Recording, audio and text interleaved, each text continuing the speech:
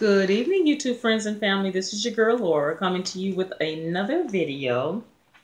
And tonight's video is going to be a continuation of the series 10 Things That We Need to Stop Doing.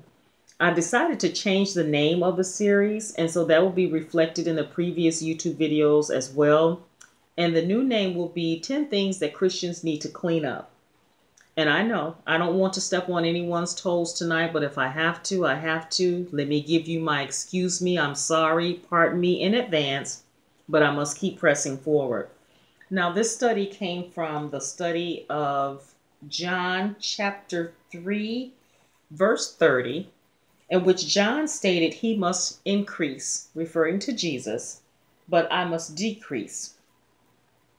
John allowed us to peek into Satan's tactics, in which Satan's tactics has not changed over the thousands of years that he's roamed this earth.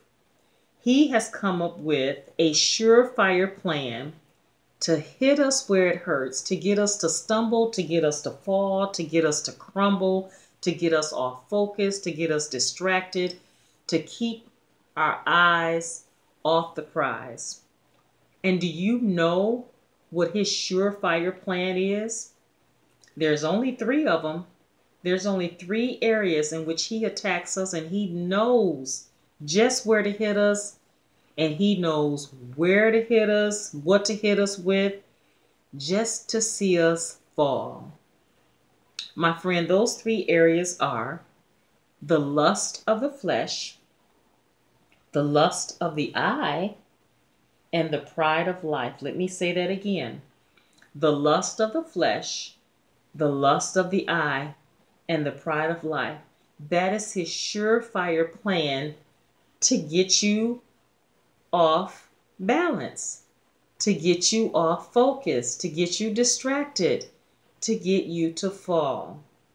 Now, my friends, we all make mistakes, and that's part of being human. But Satan wants to make sure that when we fall, that we feel as though we can't get up again.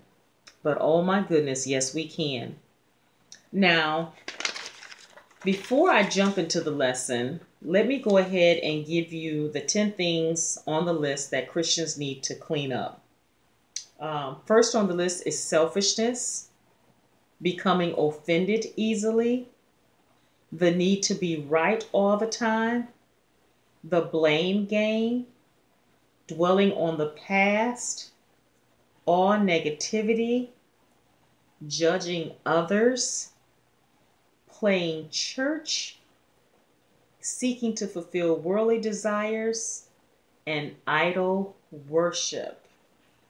Now, this is not an all-inclusive list, but from the study of John chapter 3, verse 30, those are the 10 things that I picked up on that John was giving us a warning, offering us a caveat.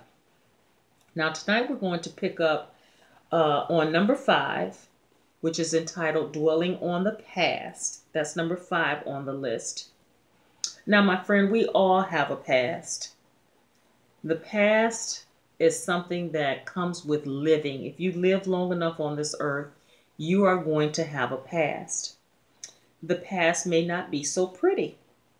The past may include things that we totally regret, things that we have said, things that we have done.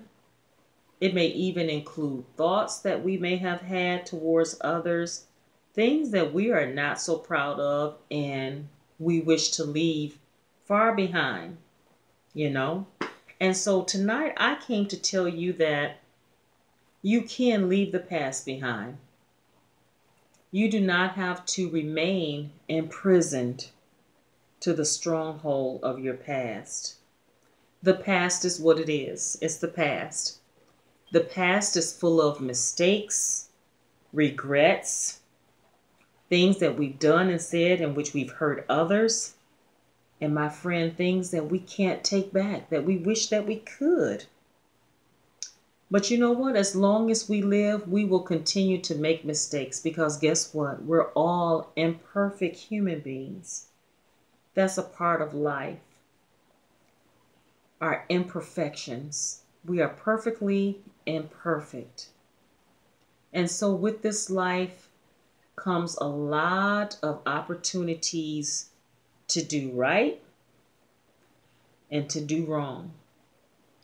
And when we do wrong, that's called a mistake, but we need to learn from that mistake. Now, mistake is something that happens once. And I'm not saying that, to take all of your mistakes and lump them up under one umbrella. In each different areas, we're going to make mistakes in life. But a mistake happens once. If we continue to repeat the same mistakes, that means that we're not getting the lesson. And that means it has become a habit. God will not allow us to move forward until we learn the previous lesson.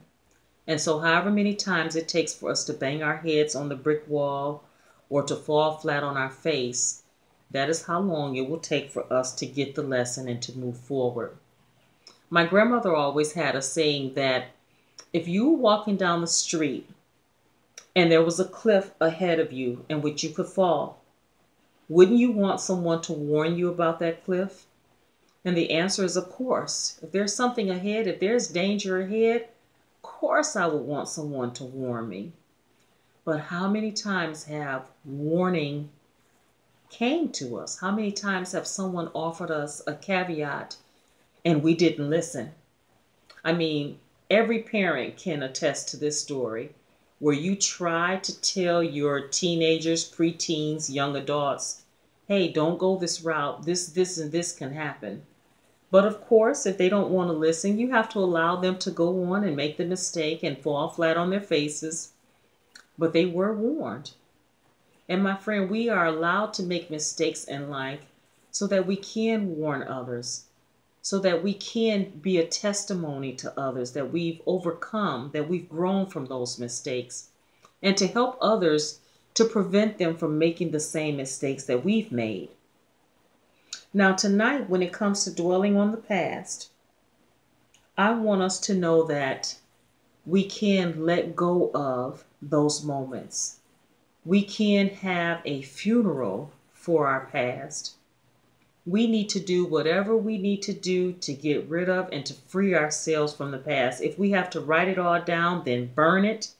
If we have to write it all down and tear it up and throw it in the river, or if we have to write it down and take it and put it in a bottle and bury it in the backyard, we need to have a burial ceremony for the past. Now, what does a burial ceremony for the past, what does that include? Well, first of all, it includes forgiveness. And that's hard. It's hard to forgive ourselves, and it's hard sometimes to forgive others, depending on the offense. But the first thing we have to do is forgive. And who do we have to forgive?